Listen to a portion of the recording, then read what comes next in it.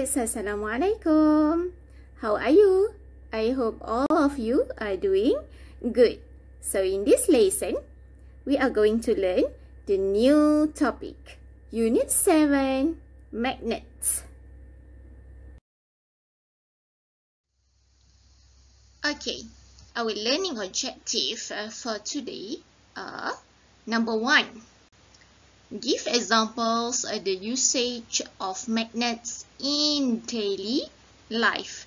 Okay, awak boleh berikan contoh kegunaan magnet dalam kehidupan seharian. And then, number 2. Identify the shapes of magnets. We are going to look at a few shapes, different shapes of magnets. Okay, kita akan tengok beberapa bentuk dan kenal beberapa bentuk magnets. So, let's start. Okay kids, refer your textbook page 61, Unit 7, Magnets. Have you ever tried this game? Okay, look at these 3 friends. They are playing a game. They want to catch the fish. Okay, I almost caught a fish. Wow, I caught one again. Open your mouth. Mungkin ada yang dalam kalangan kamu yang ada permainan ni di rumah. So now let's look at the uses of magnets. Let us learn about magnets. A magnet is useful in our daily life. Mom, how does this refrigerator door close tightly? The refrigerator door has a magnet, dear. Okay, pintu peti sejuk ni mempunyai magnet yang membolehkan peti sejuk ditutup dengan rapat. Okay, you can check out the refrigerator at your home.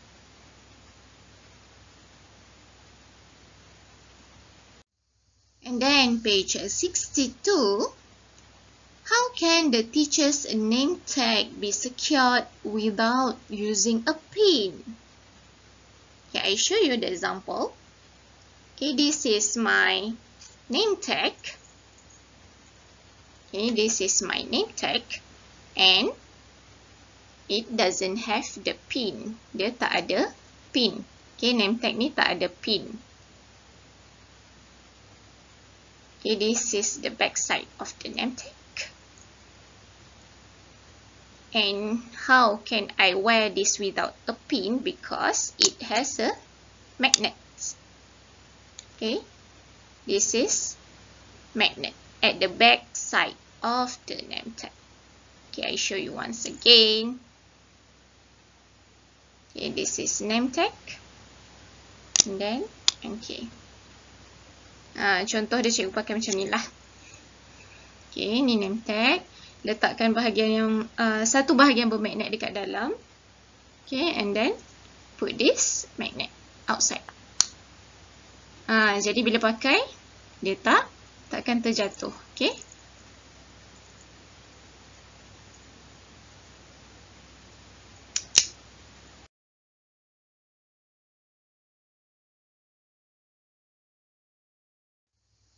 Okay, and then page 63.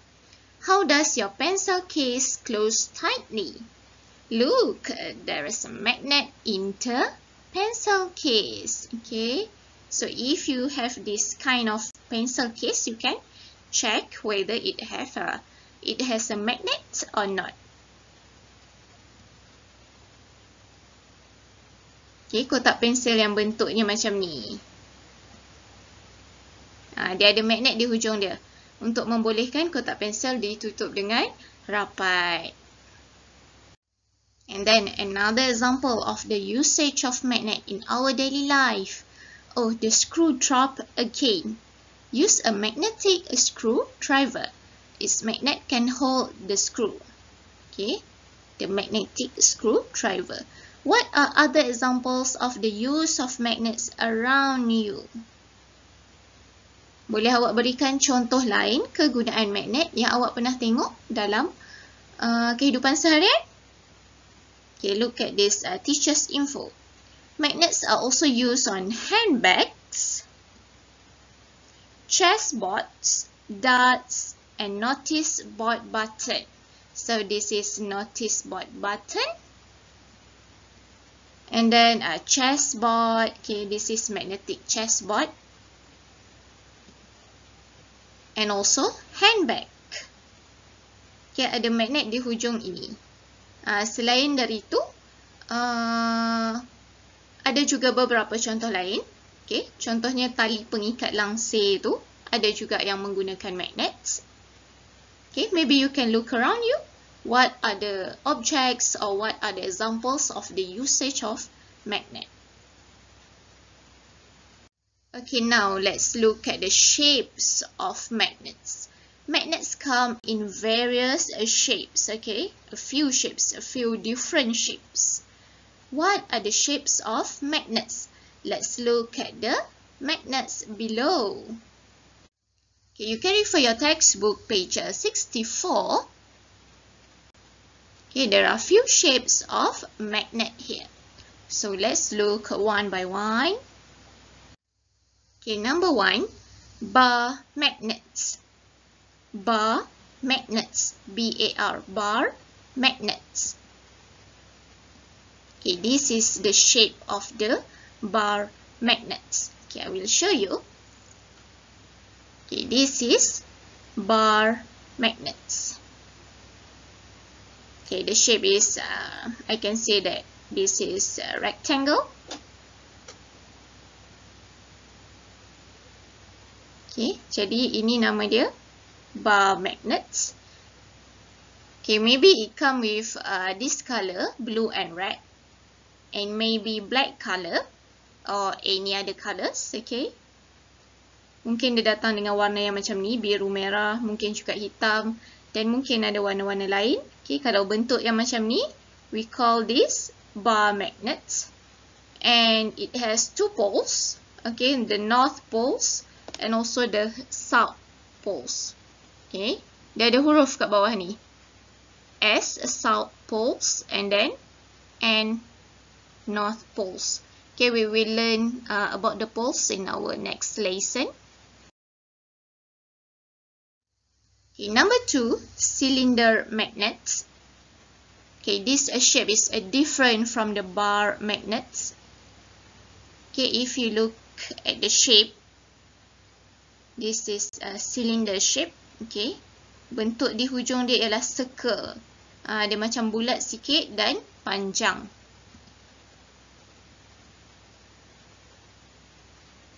So this is a cylinder magnet.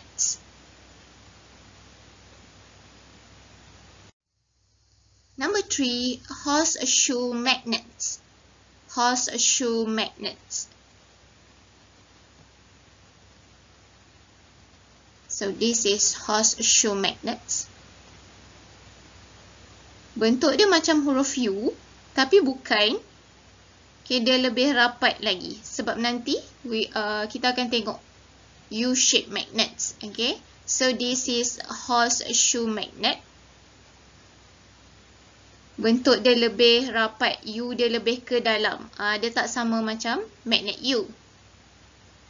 Okay, dia punya bentuk dia, U tu lebih ke dalam.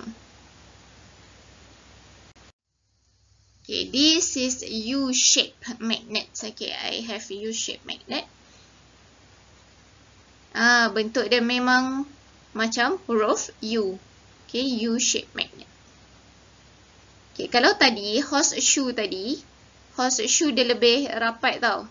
Dia punya poles ni lebih rapat. Tapi yang ni U-shape. Memang betul-betul huruf U. U-shape magnets.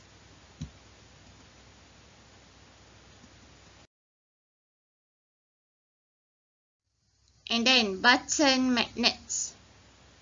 This is button magnet. The shape is circle. So where can you find this button magnet? You look at the fridge magnet. Pergi tengok magnet yang ada dekat peti sejuk. Selalunya di belakangnya ialah button magnets. Magnet yang bulat-bulat ni nama dia button magnets. Okay, magnet bulatan. Okay, and then the last one, a ring magnets. Magnet cincin. The shape is like a ring. Okay, this is ring magnet.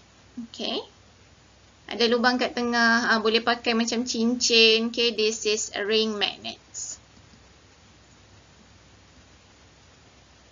Okay, so all of these shapes of magnet, they come in a few different colors.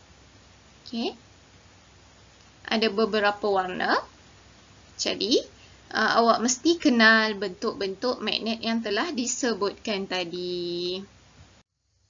Okay, these are all the shapes of magnet that you must remember. Okay, the first one just now, the bar magnets, rectangle in shape. And then cylinder magnets. And this is horseshoe magnets, U-shaped magnets, button magnet, and the last one, a ring magnet.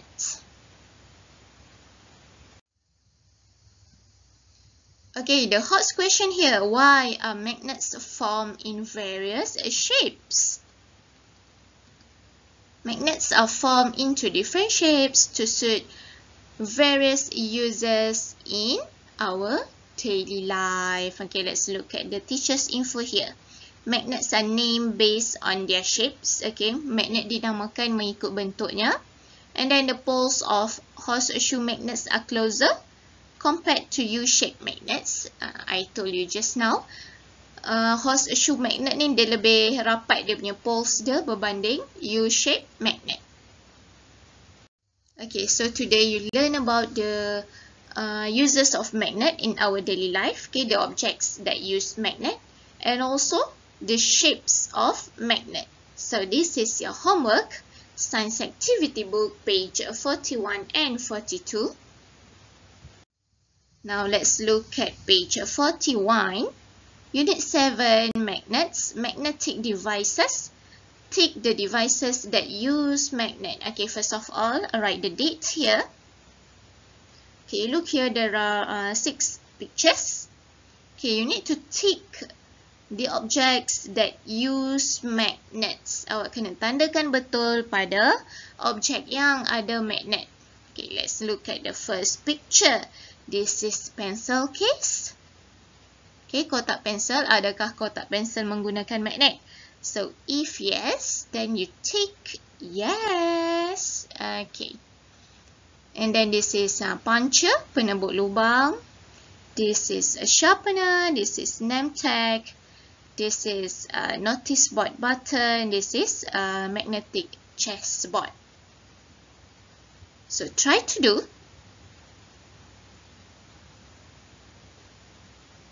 It's easy, right? So let's check your answer.